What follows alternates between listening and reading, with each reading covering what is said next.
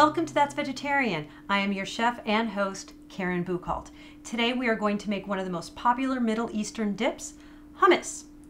We can make it lower in fat than what you can get in most restaurants and stores, and it has very few ingredients. We have garbanzo beans. They're also known as chichi beans and chickpeas.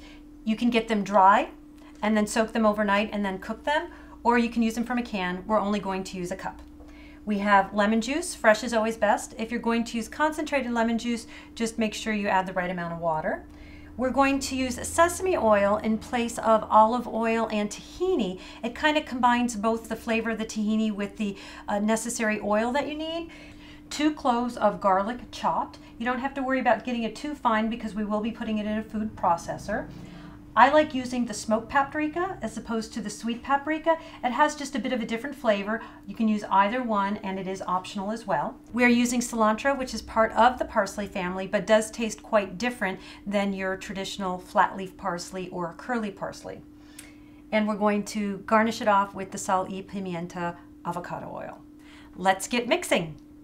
What we are going to use is this mini food processor. It was a really great bargain. It came with a stick that has a blender attachment and a whisk attachment, as well as the mini food processor. It's going to make it much easier. Garbanzo beans are the only beans that you cannot use a potato masher with. You'd either have to use the blender or the food processor or a mortar and pestle. We're definitely not going that route. We're going the food processor route.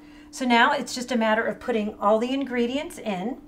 With the cilantro, what I'm going to do is I'm going to use scissors to chop it up. Because we are using the food processor, we don't have to worry about it being exact. I just find the scissors to be a real easy tool as opposed to trying to dice it up on a cutting board. Okay, we've got those in. We'll just put in our beans. 3 tablespoons lemon juice, 1 tablespoon sesame oil, 2 cloves garlic, and as I said before with the paprika, you can either add it in or you can just use it as a garnish. I like the smoky flavor it gives, so I'm putting it in. Okay, now we'll just put the top on, blend away. If we need to add additional liquid, I did save some of the juice when I drained the beans.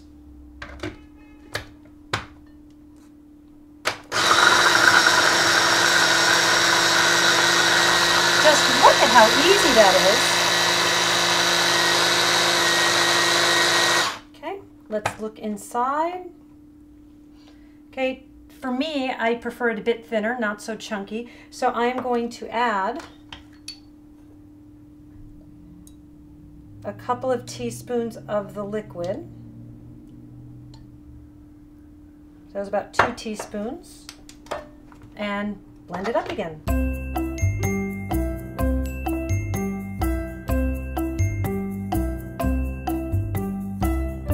I much prefer this consistency. So now, all we need to do is plate it up and serve.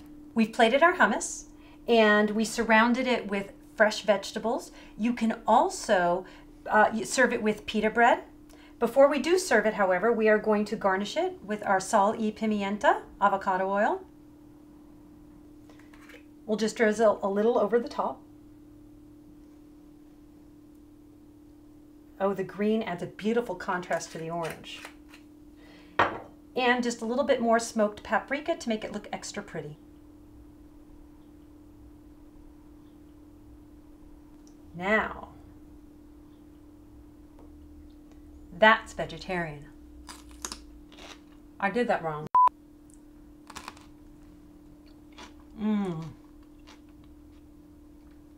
That's it. I've got celery stuck in my tooth.